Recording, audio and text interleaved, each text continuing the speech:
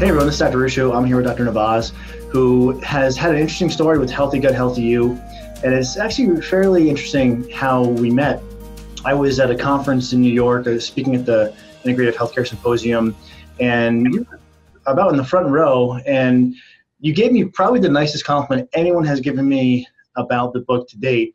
And you said, me and the doctors in my office, this book is like our Bible for improving patients' gut health, which, I mean, it's one thing, and it's great when a lay person applies the book protocol and feels better. That's awesome.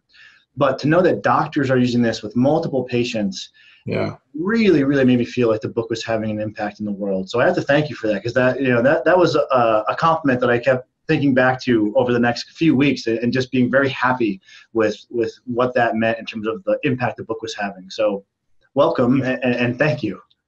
No, my pleasure. And thank you for writing such a wonderful book and sharing that resource with us, because from the doctor's perspective, it's difficult to know everything all the time, and having something that we can refer to and go back to where necessary and see if something's missing or it's just not working in this direction. Maybe we've missed something on that side.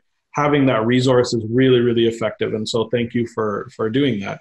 Yeah, and my pleasure. And that was a big part of the reason why I wrote the book, was to really help people navigate what can be a tricky area, the gut, as effectively as possible.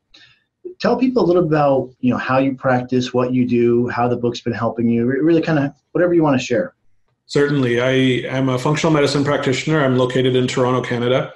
And I've been doing functional medicine for about 3 or 4 years now, ever since it had a very positive impact on my own life and affecting my own gut health. And so I used to weigh 250 pounds.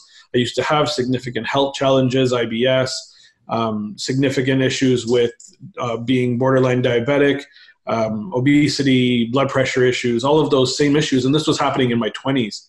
And once I was able to identify what those issues were, get the right lab testing, figure out what really needed to be done to affect my cellular health and get the root cause sorted out, I was able to affect my health in a very positive way. And so my energy level started to rise.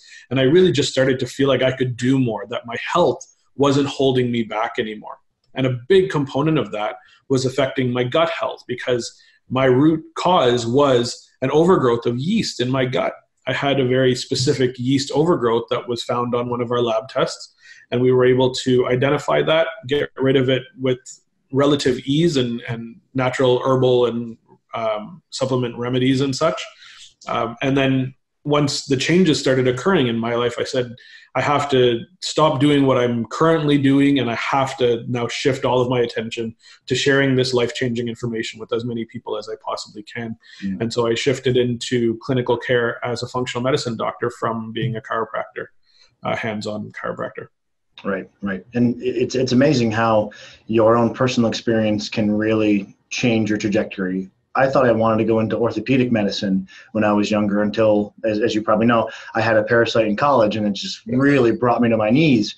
And I saw this huge change in how I was feeling. And I doubt I would be the person I am today in terms of what I've achieved, even if I ended up in a different field, because I didn't have the energy, I didn't have the mental clarity, and I certainly didn't have a positive mood. And so it's hard to think I'd have the richness in my life in any facet, from professional to relational, if I didn't address that issue. And so, of course, when you have that experience, you can't help but want to share that with other people, knowing how impactful it is. Absolutely. So are there some things that you're finding particularly helpful, as a doctor working with patients, that the book has kind of laid out for you? Yeah, there's a huge component that I feel like a lot of people really do overlook. I actually wrote my own book on a very similar topic, or on that gut-brain connection topic. But I feel like prokinetics and having that right level of peristalsis and movement occurring through the intestine, allowing that proper digestive sequence to occur, is so important and strongly overlooked. We tend to miss that piece of the puzzle. We'll always talk about, you need to eat these foods, you need to avoid those foods, you need to eat slowly, but we miss a lot of the sequencing pieces of the puzzle and allowing the kinetic function of our peristaltic movement to occur and allow all of the organs to do the job that they need to do in the time allotted, in the amount of time that they actually need to do their job effectively and optimally in the greatest cases. So there was a really great chapter in here on prokinetics and allowing that peristalsis really to occur that made a huge change for me. And so it is really like our go-to reference in the office to be able to go and check that out all the time. And just go back and refer to, patients come in with various challenges. It ranges from an IBS to a Crohn's to a thyroid issue to and staying on top of all of those things. The vast majority of these health challenges biochemically really do start in the gut. And so if we can have a positive effect there in the gut, we can really affect that positive change. And you said something that I think is worth kind of elaborating on, and I'm curious to hear what you're seeing in your practice, which is thyroid. Yes. Certainly there are obviously, of course, cases that are overtly hypothyroid that need medication. There are some cases that aren't hypothyroid, but someone goes on the internet, they Google their symptoms, and they think that they have a hypothyroid problem, all the while the cause is the gut. And there's this other scenario also where someone's diagnosed hypothyroid, they're on medication, they're not getting any better, and the root cause of their symptoms is the gut. Yeah. Are you seeing any mixture of these two? Yeah, for me, primary hypothyroidism is one of the least common things that we see in practice. The vast majority of people that come in with the thyroid issue have that occurring starting in the gut. The root cause is generally coming from the gut. And so we'll often find on a stool test, we'll find overgrowths of certain bacteria that are autoimmune triggering bacteria that are probably leading to some sort of Hashimoto style process leading to that hypothyroidism.